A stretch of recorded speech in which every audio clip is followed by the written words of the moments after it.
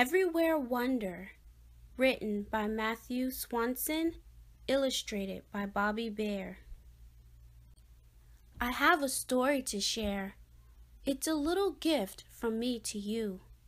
You might not know it, but you have a story too. You'll find it in the things you stop to notice. The world is full of people and places and things, all of them interesting, all of them beautiful. You never know what you might see or where your mind might take you. So keep your eyes wide open as you go. In Egypt, there are pyramids. In Arizona, there are canyons. In the jungles of Brazil are leaves so plentiful and green that light can barely reach the ground below. In the high hills of Japan are gardens full of wind-worn rocks and clean white sand, but not a single flower. In Kenya, there are hot, dry savannas filled with zebras and blue wildebeest.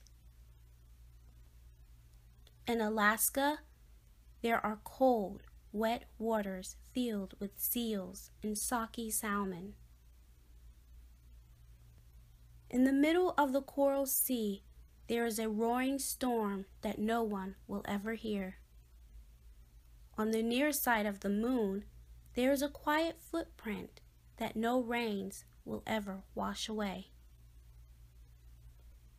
In Sheboygan, there is a tractor mechanic named Shirley who has 37 friends. On the North Pole, there is a cold and lonesome bear wishing for some company.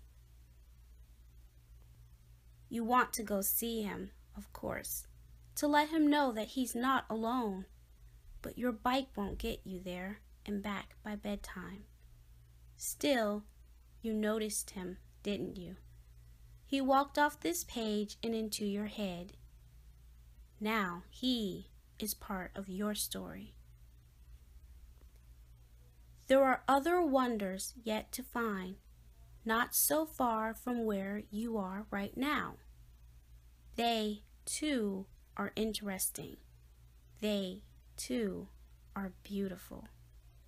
Stop to really look, and you will see them.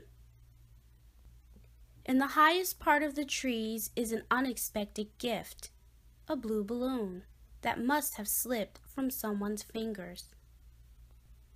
In the deepest part of the pool is sunken treasure, a shiny dime that must have tumbled from someone's pocket. Will you save it or spend it or leave it there for someone else to find? In the grocery store are aisles and shelves and stacks of cans. You have to look so carefully to find the one you want. In your bowl of steaming soup is just one noodle that doesn't match the others. Where do you think it came from? On the playground is a sturdy line of bright black ants carrying their supper home. Under the bridge is a gently rolling river floating a blue glass bottle out to sea. Perhaps it holds a message. What does it say? Who could it be for?